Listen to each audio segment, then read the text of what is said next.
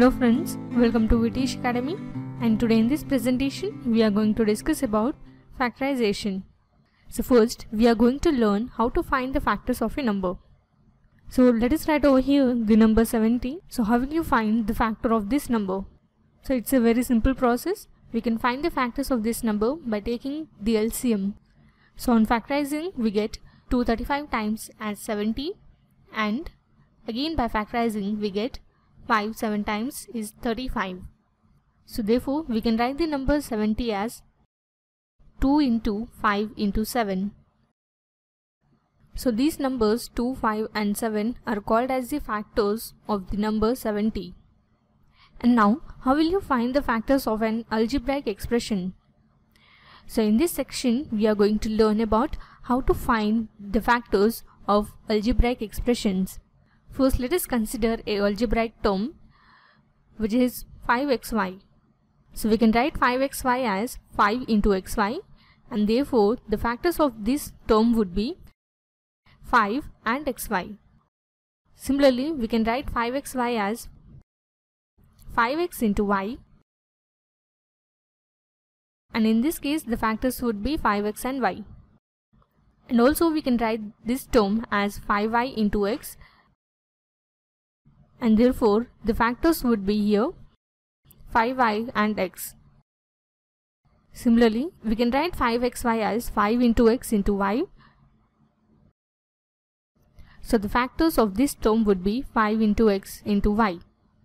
So among all these factors, the factors 5, x and y are irreducible factors. So thus we can say that 5x and y is the irreducible form of 5xy.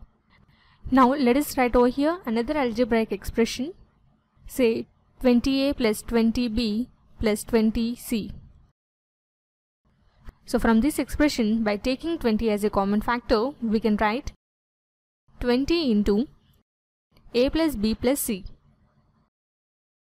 So here we observe that the irreducible factors are 20 and a plus b plus c, and the number 20 is called as a numerical factor and a plus b plus c is called as a algebraic factor. Now consider some more algebraic expressions like a square b plus b square a plus ab, and the other expression we have as 9x square minus 1 divided by 3x minus 1. So moving on to the first algebraic expression, here we have the first term as a square b. So we can write this as a into ab, and again we can write b square a as b into ab plus ab. Now observe that ab is the common term in this expression.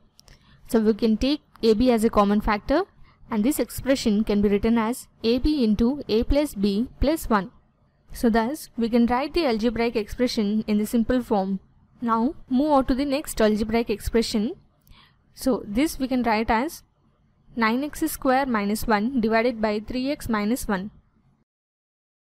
So we can write this as 3x whole square minus 1 square divided by 3x minus 1.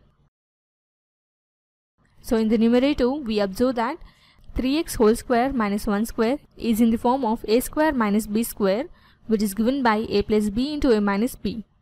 So by using that identity we can write this as 3x plus 1 into 3x minus 1 divided by 3x minus 1. Now cancel out the terms 3x minus 1 in the numerator and denominator, and thus we get the factor of the expression as 3x plus 1. So from these examples we notice that the factorization helps us to write the algebraic expression in the simple form, and it also helps us in simplifying the algebraic expression. So this was a basic introduction on factorization. In our next videos we are going to discuss about some various methods of factorization. Hope you understood the concept.